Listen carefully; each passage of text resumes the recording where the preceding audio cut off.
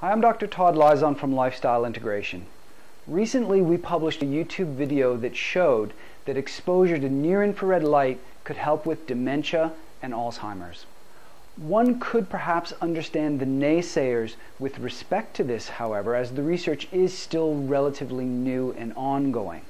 However, after I share with you this new study that's come out, there will be no doubt that daily exposure to near-infrared saunas needs to seriously be considered as a daily addition to people's health and wellness routines to get all the benefits of that near-infrared sauna with respect to their health and their overall well-being, chronic degenerative diseases, including dementia and Alzheimer's.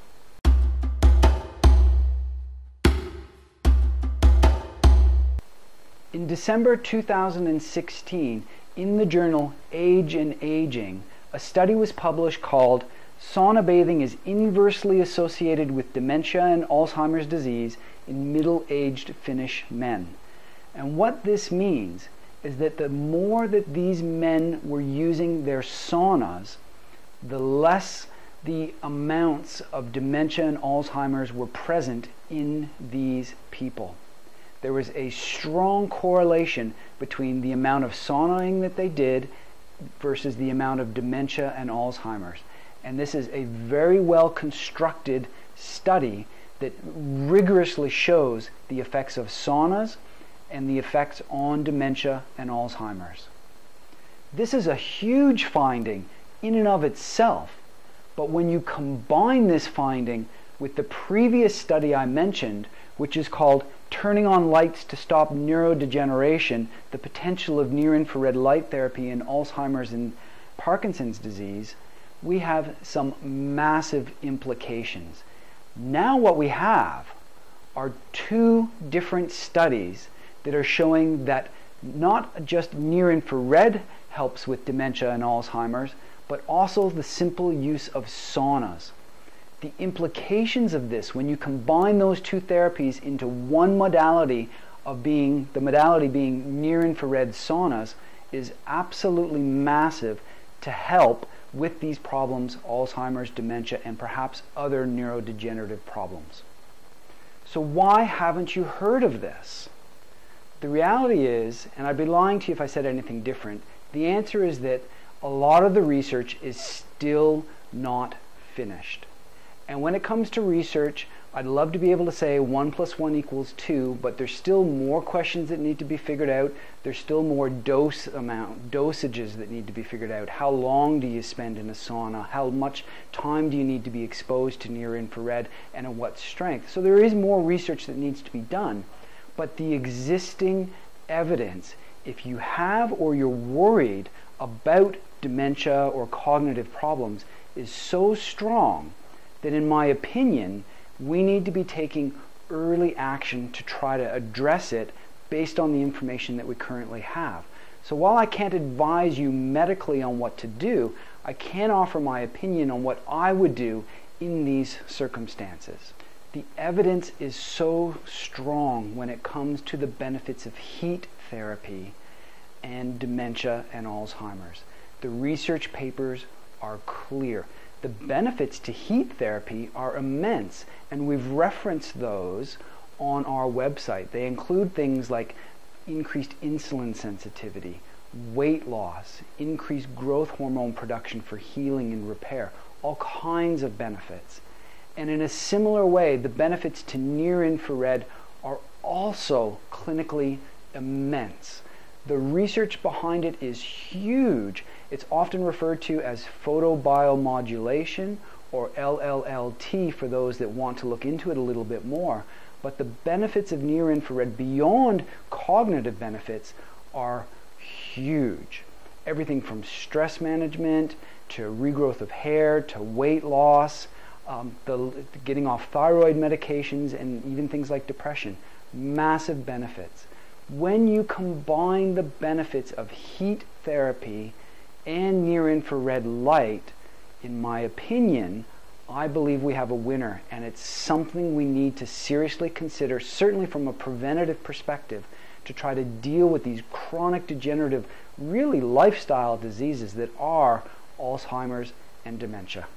So think of implementing a near-infrared sauna into your daily routines in this following way. What you see up here is the innovation diffusion curve. And it's an explanation on how a lot of introduction to technology comes about. I am an innovator and an early adapter.